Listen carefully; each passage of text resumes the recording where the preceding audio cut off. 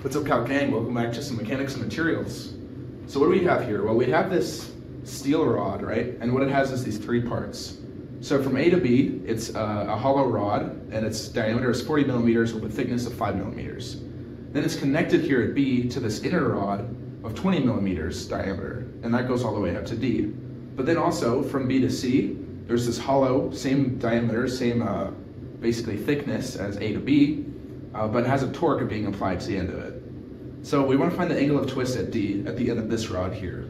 So let's go ahead and solve for that. So the angle of twist formula, what's that going to be? So angle of twist is equal to the sum of TL over JG, right? So let's look through each one of these. Torque, we need to find the torque in each section. So the sum means that we're going to add up all the sections that are contributing the angle of twist of D. And so what are those sections going to be?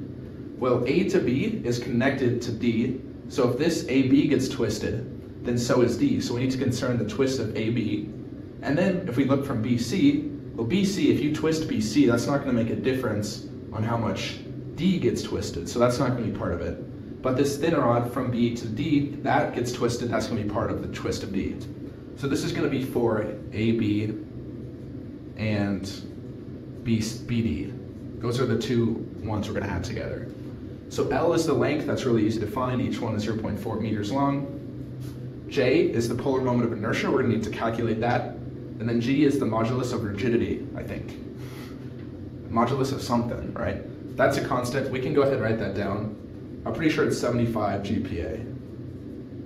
All right, so that's one thing we know. So let's find the torque in each section first. So let's start with AB.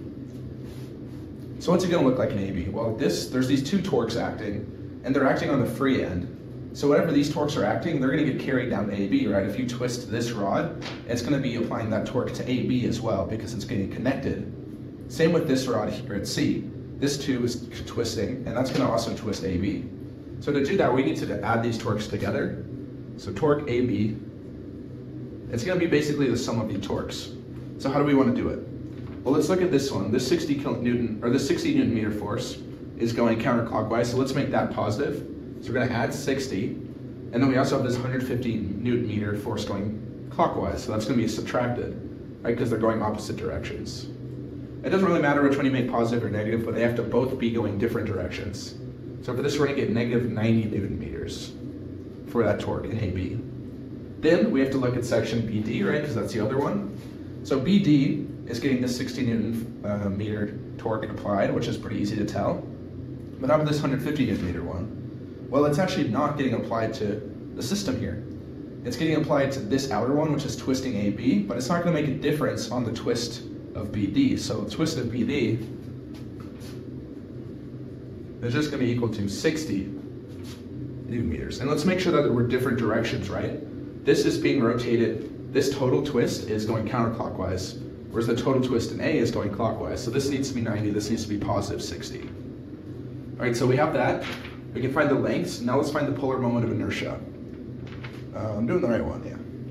So the polar moment of inertia, there's going to be two different ones, right? There's going to be this thick rod that's thick, or that's hollow, and then we have this solid rod that's thinner. So we need to find them for both.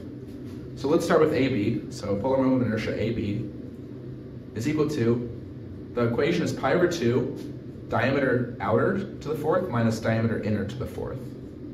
So let's plug in the numbers for this. So we're going to do pi over 2. So outer diameter, or outer radius, we're not doing diameter now, we're doing radius, is 40 millimeters in diameter, so it's going to be 20 millimeters. So 0.020 to the fourth. Then we have to subtract the inner radius. So we know that the thickness is 5 millimeters, so that means that it's going to be going 20 minus 5 is going to be the inner radius, so 0.015 to the fourth. And then you're going to find that the polar moment of inertia of AB is 1.72 times 10 to the negative 7th. And this is in meters to the fourth. Okay, so then let's find the polar moment of inertia for BD. JED. Now this equation, pi over 2, now instead of outer radius minus inner radius, there's only going to be one radius because it's solid. So we're just going to do radius to the fourth. So we know its diameter is 20, so it's going to be 0.010 to the fourth. Now if you do this, you get 1.57 times 10 to the negative 8 meters to the fourth.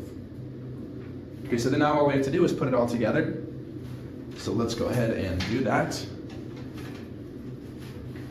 All right, so angle of twist, so let's use the formula. So we're adding it up, so let's start with AB. So we're gonna add the torque in AB, which is negative 90, times the length of AB, 0.4 meters. Then divide it by the polar moment of inertia of AB, 1.72 times 10 to the negative 7. And then, what's left? The modulus of elasticity, 75. So it's in GPa, we need to convert that to just Pascal, so we're gonna multiply it by 10 to the 9th. All right, so this is our first half here. Then we need to do it for BD. So then we're gonna add the next one. And this is a positive 60 torque, so we're gonna add the 60 torque. Then we're gonna do the length. So the length of BD is the 0.1 meters plus the 0.3 meters.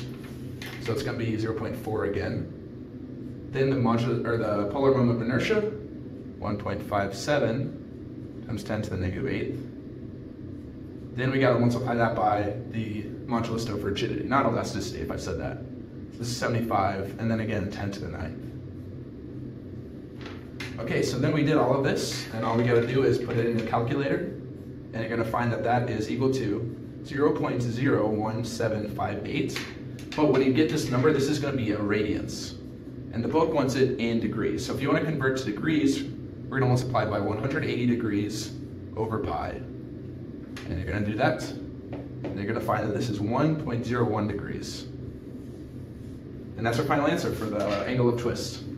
So there we go, cool problem, right?